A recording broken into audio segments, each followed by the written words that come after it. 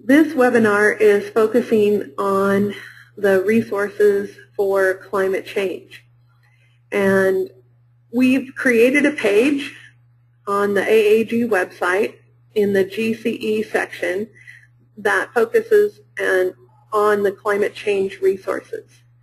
And these we're going to go over briefly this evening just to give you an overview of what they are. As a teacher, you'll have time to review these and explore them and see what all is relevant for your particular classroom. And the first one that we'll be looking at is a professional development slide on teaching and learning about climate change, the Teaching About Global Climate Change online module. Then we'll also look at the classroom modules and case studies on our Center for Global Geography Education. And then we'll also look at a few online tools and then discuss ideas for youth exchange projects. So getting started on this, this is the introductory page for the Teaching About Global Climate Change website. When you first get into the module, you're going to see a page like this. You can click the register now. It's a free registration, just a very quick registration. Since it does have teacher forums, everyone needs to have a user ID and log in so that you can participate in the forums. So you can also click the register here button, the register now button here, or you can click the register button at the top. And that will take you into the very first thing that you do is take a fast facts quiz. And these are 10 facts about global climate change. And this is presented as the first thing that you do. And along the navigation bar, you can see the other topic areas that are included. And at this point, I'm going to switch to that particular resource. This is the actual online site. You can see that Climate 101, FAQs, frequently asked questions about climate change, common misconceptions about climate change. These are student misconceptions that we've addressed. And most importantly, I think, for your projects is the resource portal. In the resource portal, it will show you a list of resources that have been compiled and reviewed for classroom use. And this is for teachers to learn more about this, but also for things that you can use with your students, such as carbon footprint calculators and different programs and sources of accurate research information.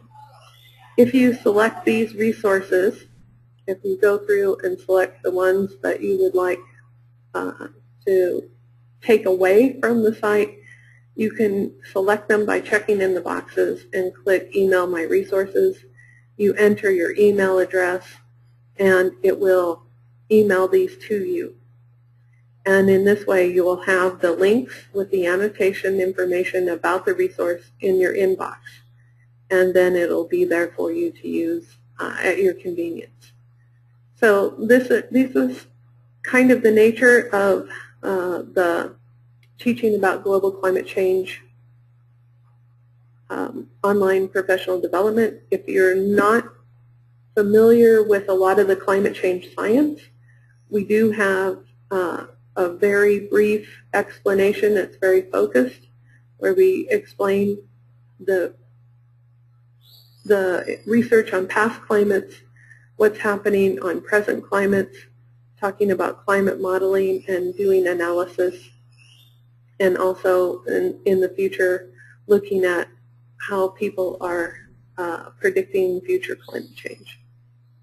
So these things are all available to you in this particular resource. Now, going back, let's take a look at our next resource, which is the AAG Center for Global Geography Education. The direct URL for this is courses www.aag.org. When you get to the website, you will see a list of classes or courses that are available. These Phase 2 modules are listed. You'll notice that we have the global climate change where there's guest access. Now, these are available without having to create an account. So in order to do it, you would click on that link. It'll take you to a login page where you will log in as a guest. Again, since there's guest access for these modules, you will not need to create a new account. You can just log in as a guest. When you log in, then it will take you to this list of the collaborative projects and topics that are inside of the climate change module. So there's some background information, there's project instructions, different activities are all included in that list of resources on the Center for Global Geography Education resource. The next resource that we're going to talk about is the Change Matters viewer. This is a tool that you can use with your students. It's a new tool hosted by Esri, and it's Landsat imagery spanning from 1975 up to, I believe, 2005. There are different time periods that are covered, and it lets you look at this. And again, I've preloaded a couple of topics to show you this resource so that you get a better sense of what exactly you can do with this particular resource. So in the Change Matters website, I've preloaded Davao City in the Philippines. And this is looking at 1975 and 2000. And in these particular images, and then the third image is the change showing vegetation increase and vegetation decrease.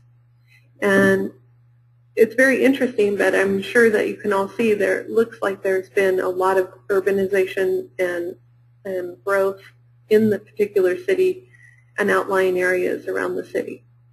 So from 1975 to 2000, we see a great deal of change in this particular area. And students, you can plug in different locations and look at the change in infrared.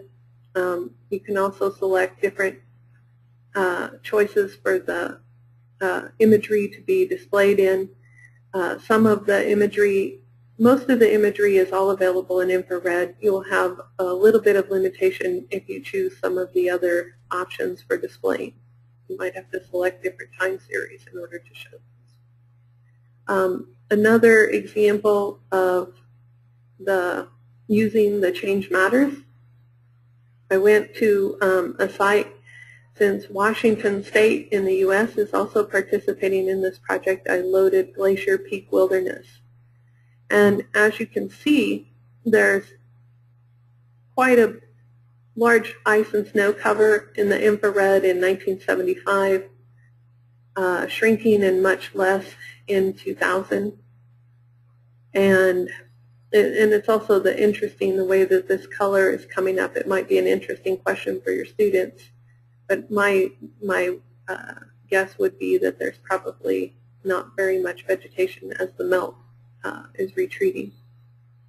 And then this shows the percent of change from increase and decrease.